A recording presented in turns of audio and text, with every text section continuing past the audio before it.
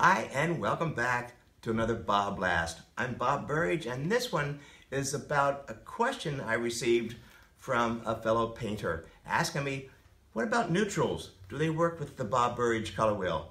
Let's find out. And now for some painting tips 101. Let's all decide, what is a neutral? A neutral, well, it's basically one color, and then there's three ways you can make it neutral. Look at this. Just by adding white, it lightens up the color. Okay, so they would consider that to be neutral. Add some gray to it. It makes it even more neutral. Add a whole lot of gray to it, and now it's the most beautiful charcoal gray. Would you believe that that color came from that color? Isn't that amazing? Just by adding some black. Let's go now to neutrals. Everyone knows if you use two colors opposite to each other on the color wheel, it becomes a neutral. I know, amazing. Here's an example. Take the red and the blue. The red, here we go. I mean, the orangish red and the blue. There they are, right? Mix them together. Look at that color you get. Again, add white to it. Becomes a beautiful gray. Add more white. Now we're getting this most beautiful gray. And then add more white. It's gorgeous.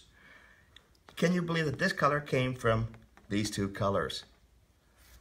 Now let's find out if it works for my color wheel. Of course it does. Let's take a look, shall we? So this time I've decided to use the green and purple. There it is, green and purple across from each other on my color wheel, okay? Not on the normal color wheel. And you mix them together, you get this beautiful chocolate.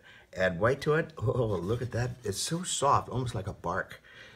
More white, another beautiful color, and all the way down to here, kind of like, almost like a titanium white, okay? And not quite, like a buff. That color came from those two colors. Absolutely amazing. Let me show you another version. So another version is blue and yellow across from each other on my color wheel. Okay, mix those two together, add some white. Look at this beautiful coloring in here. And it comes out this dark green, kind of like a forest green.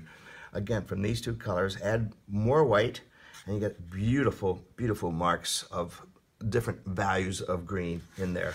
Here's a version I did of a painting using just those two colors. Those two colors plus white and black, and created my standing figure in my class.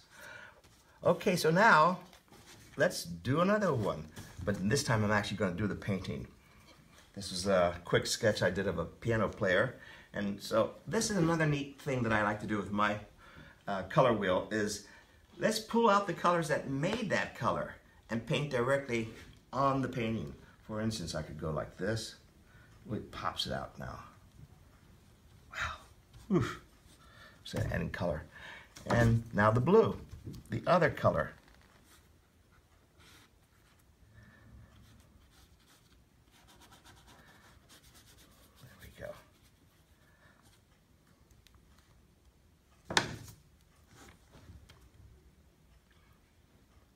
Just painting this upside down quickly just so we can get a sense of where we're all going here with this. And so it just makes it pop more. Using the same colors on top of the combination. It's a fun little trick, so it becomes a neutral, then you use those two colors that made the neutral pure, and then paint back into it. I hope you like this one. You should see my table. It's full of paint right now, and I'm still working not only on acrylics and pastels, but I'm also working here on canvases, working this out, working on my my donut series. So I'll see you in the next BobBlast, and thanks for tuning in. Hey, join me in Mexico for another workshop. There's just a couple of spots open at Casa de los Artistas, and that's January 21 to the 28th. It's about 10 miles south of Puerto Vallarta. Come on and join us. There's just a couple more spots open. It's fantastic, great views. You've heard me talk about it before. Go to my website again and push those red buttons and you'll see all about it. See you in the next one.